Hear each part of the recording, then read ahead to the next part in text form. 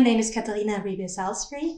I'm an archaeologist with a focus on the European Bronze and Iron Ages. I work at the Austrian Academy of Sciences, and I currently direct the research group Prehistoric Identities. My ESC-funded project is called The Value of Mothers to Society and focuses on the role of women as mothers in prehistory.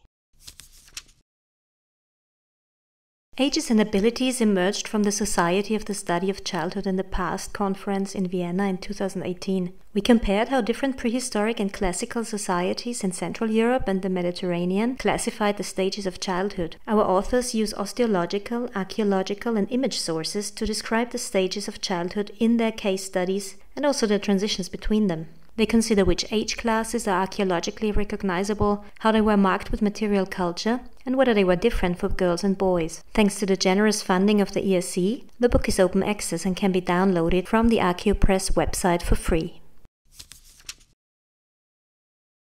I would like to highlight the extraordinary geographical coverage of the book. It includes chapters from societies in today's Czech Republic, Slovakia, Hungary, Italy, Croatia, Bulgaria, Greece and Spain. Nevertheless, the chapters cross-cut several themes.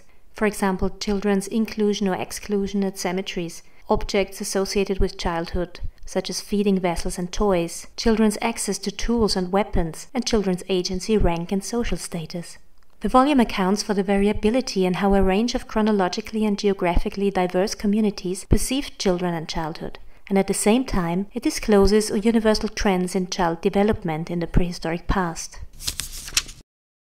We have recently started to use proteomic analysis of peptides in dental enamel to determine the sex of buried children, so we are now in a position to study sex-specific morbidity and mortality. We can also study diet, childhood treatment and burial practices comparatively for boys and girls. We continue to study childhood in Bronze and Iron Age Central Europe in the framework of my ESC-funded project The Value of Mothers to Society, so watch this space.